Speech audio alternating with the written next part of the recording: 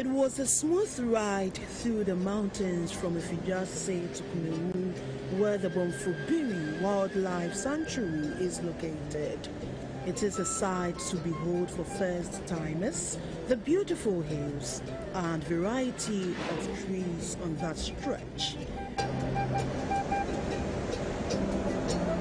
From oral history, the Bomfobiri Wildlife Sanctuary was a forest reserve established under the Ashanti Tradition Ordinance in 1946. It was set aside as forest reserve, and it was later given out to two timber companies, AG and BBNE Wood and Loggers Company. But after some time, they lost their concession, and the place was given to Wildlife Department then. But it was gazetted before it was given to Wildlife. So it was gazetted in 1975 under LI 1022. So since then, Wildlife has been managing the area. The reserve came into being in the era of Ghana's first president, Dr. Kwame Nkrumah, for its topography, plants, animals, and its associated ecological values. Due to these values, the Ghana Wildlife Society finally took over to protect the ecosystem of the Bomfobiri area. We have a lot of potentials in the area. We have Kejarasi and Pami Hills. We have a lot of animals. In fact, we have about 26 mammals. We have about 141 bird species. We have about 5 primates, and then 3 crocodile species are also around. After a briefing by the park manager of the reserve, the team got ready for the journey through the woods and mountains to enjoy nature. I'm told we have a waterfall in here which are different species of crocodiles, and we will also climbing some mountains and hiking. So hey, follow me, let's go have fun.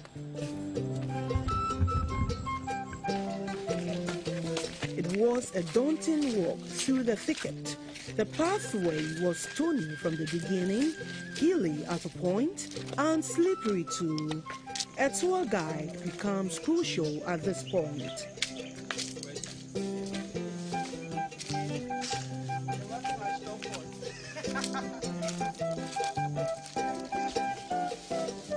It was an eye-opener to see different tree species which have been named to educate all who visit. One fascinating thing about Bomfobiri Wildlife Sanctuary is the beautiful rock formation which gives the reserve a picturesque look. There are different shapes and designs which are all natural. This particular stone is in the form of a lion. It is called the lion stone. It's a natural thing made by Almighty God. Nothing has been added onto it. It's just natural how you see it. From here, you see the true picture of how it is. But when you go on the other side, you just see it as a normal stone. My team and I walked through some caves on our adventure. Hiking through some fascinating crawling trees was a Herculean task. Traversing through the rocks, we made our way closer to our final destination. We got to an area where our tour guide cautioned us not to touch anything around us. You shouldn't touch. I must confess, we shivered with fear, thinking we had entered a sacred place. But we guessed wrong. The caution was rather to avoid any weak tree and its branches from falling off to hurt us. This was undoubtedly relief, and we kept our focus. After a short distance, we finally arrived at the most talked about waterfall in the Ashanti region, the Bomfobiri waterfall. It has a little history, and we have crocodiles in the pond, which doesn't make it swimmable. Okay, So this place has been a sacred place. You don't swim, you don't do anything here. You just come here for relaxation. Then you go, you continue your trip from here. The temperature here was cold with a serene atmosphere. Unfortunately, tourists are not allowed to swim in this waterfall, and the reason is simple. That particular waterfall is home to crocodiles. It is also a sacred place for the people of Kumeyi. Here is the story behind the Bomfobiri waterfall. A very long time ago, we had our ancestors living at Agogo. They were serving a god called Kachidente. So one day, Kachidente wanted to know how his people are, whether they are lovable, whatever. So he turned himself into a mad person, moving from one place to the other. He even went to the palace. The palace denied him. They just sacked him away. So upon his quest, he went into a house. They received him. They gave him some food, water, and everything. And he revealed himself to them as the god that they are serving, as Kachidente, that he has seen how hostile his people are. So he cannot be their god again. So he's going to destroy his people and then all the things in the kingdom. So he told the household to move away from the kingdom. And they did so. They listened to Kachidente and they moved. Immediately they moved. Kachidente sent, you can talk of all kinds of flies. He sent them onto the people to destroy them. Most of them traveled from that place to this place. We have caves over there. You know, those days our ancestors were not living in self-contained and in these posh houses that we are having today. So they came to live in the caves over there. So unfortunately, all those people who came here, none of them survived. So when Kumawu, they celebrate a festival called Papa Festival. So during this Papa Festival, Nananom comes here to pour libation, to appease the gods, to seek for all sort of things for the community. Guns, sticks and machetes are the working aids for the tour guides we met during our tour.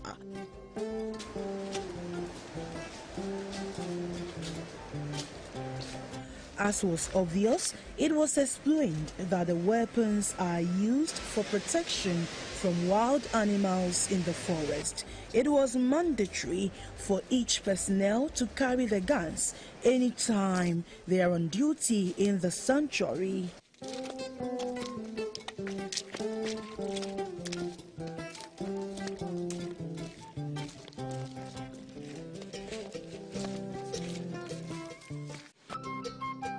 It took the team almost a 3-hour walk through portions of the Bomfobiri Wildlife Sanctuary. Just when we thought the journey was over, we were directed to another waterfall, which was about an hour's walk to our destination. It was a rather difficult terrain, steepy hilly climb and crossing rivers. At a point, I ended up staggering like a drunk, looking for something to hold on to be steady.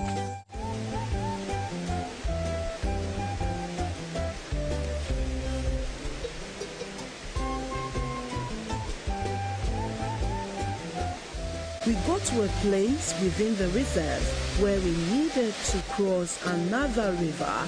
Here, there was no bridge to cross to the other side, so our tour guide pulled a piece of wood to help us cross.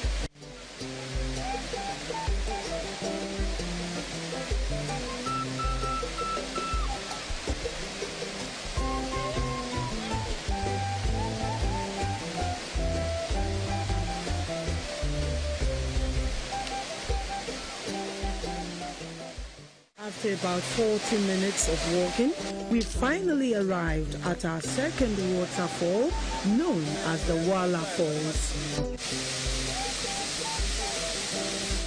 Wala Falls paints a beautiful scene of Mother Nature.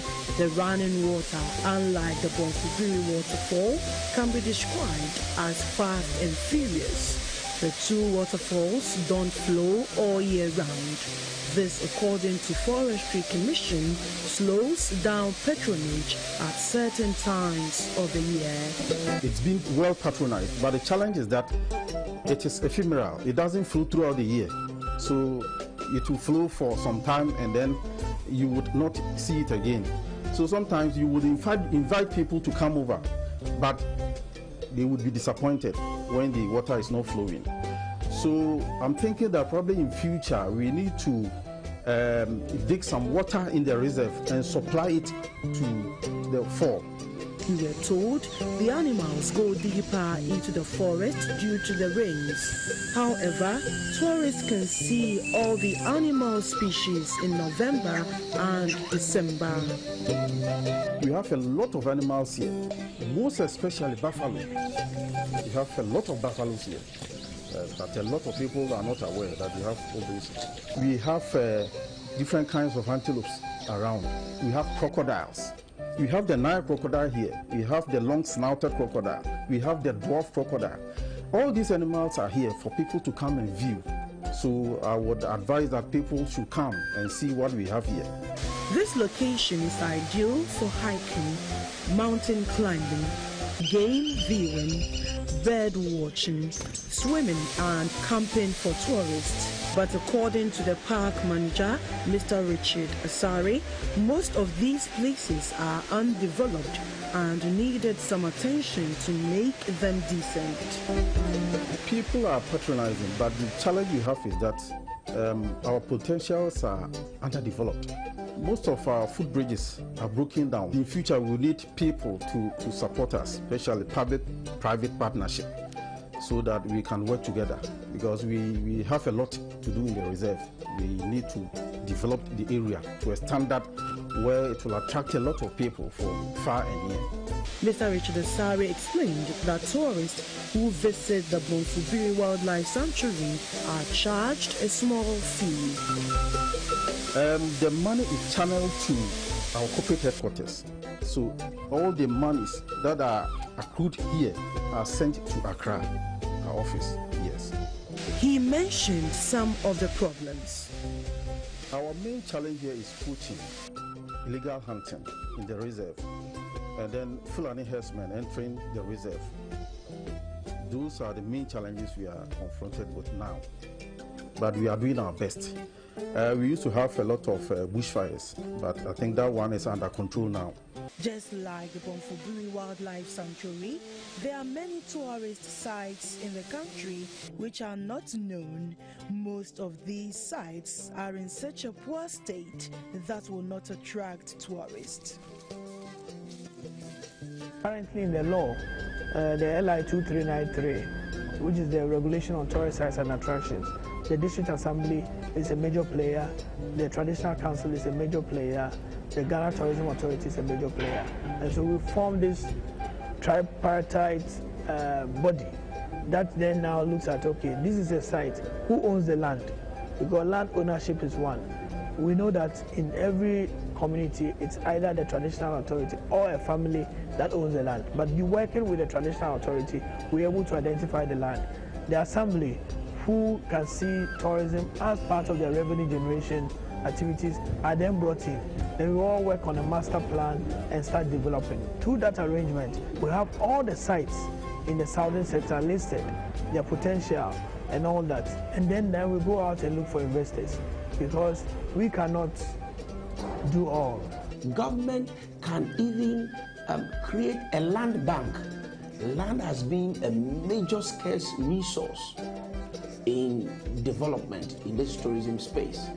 Now, government can partner, the traditional authority, the schools and schemes to acquire land, like the Marine Drive project, get similar ones in other destinations, say North, Damango, Wale, say Axim.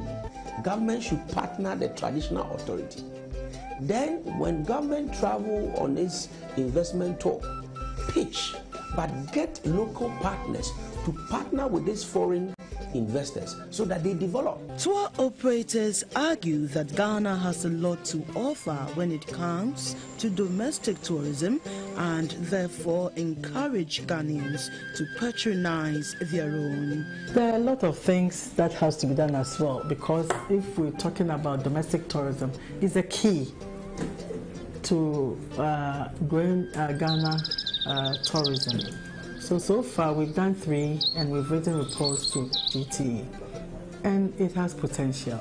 If we do it and we encourage Ghanaians to travel, we'll earn money. If the inbound are not coming, we have to let Ghanaians know that they have to know their country first before moving outside. We, the private sectors, you can't leave us out.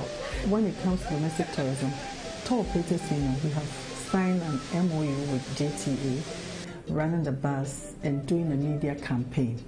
Tourism is a socio-economic activity that moves people.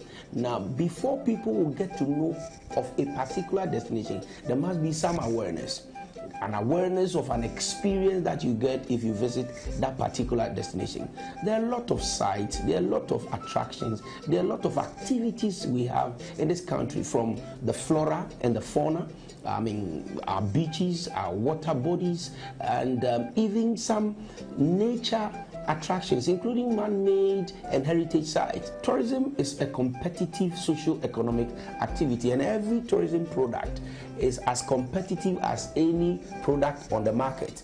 And that is why, whilst people are selling foreign destinations like Dubai, there are domestic tour operators who are also packaging products. Now, for us as domestic tour operators or travel trade tour professionals, what we do is that we sell an experience. We don't sell just the attraction.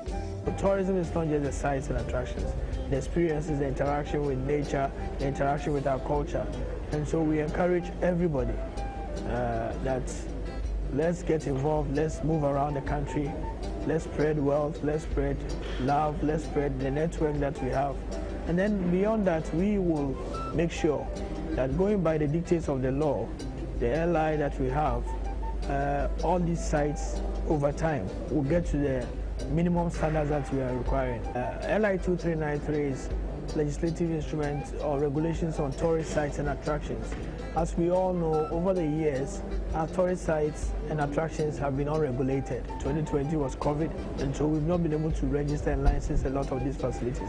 But this year, we are going out aggressively, and we know that we will make sure that every tourist site worth its salt will have the basic requirements. And we are going to also work with institutions like the Ghana Investment Promotion Center to make sure that investments are brought into the sector for the growth of our tourism. The tour operators are pushing for tourist sites in the country to be insured for the safety of all. When we are taking people on tour, is number one, we have the insurance in case, and it's nature, anything could happen, which we don't have the control, okay?